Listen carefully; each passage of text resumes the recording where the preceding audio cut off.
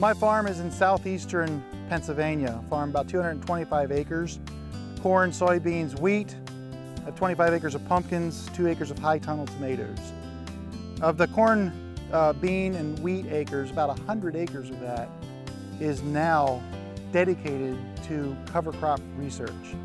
I started no-tilling back in the 1980s and saw the benefits of that, primarily reduced soil erosion on my farm because I have hilly land. Then in the 90s, I started getting interested in cover crops more intentionally. And then as I worked with the University of Maryland, and we discovered these radishes that what eventually became tillage radish, it really opened my eyes up to what cover crops can do for my fields and my farm, and then now providing seeds for other farmers.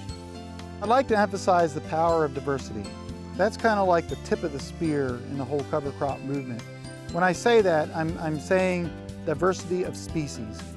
When we grow our cash crops, a little difficult to grow multiple species of cash crop. But when you have that window of opportunity for cover crops, there we can do it. We can put it in there and it wakens up biology.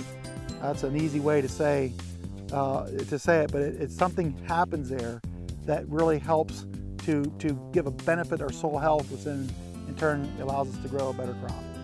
When you bring cover crops into the equation of your farm, you're adding another level of management. A farmer needs to embrace that if he's going to be successful. You need to educate yourself, you need to learn what to do.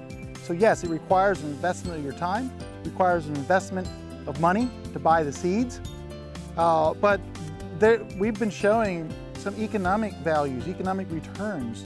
A little hard to identify in cover crops, but nonetheless we can measure soil organic matter increasing, and we have measured yield increases, cover crops that are managed correctly and so forth. So just the very fact that cover crops are spreading literally around the world is kind of another indication. There's got a lot of momentum out there. We can't always pin down how they work, why they work, to what degree they work, but we know generally they're working.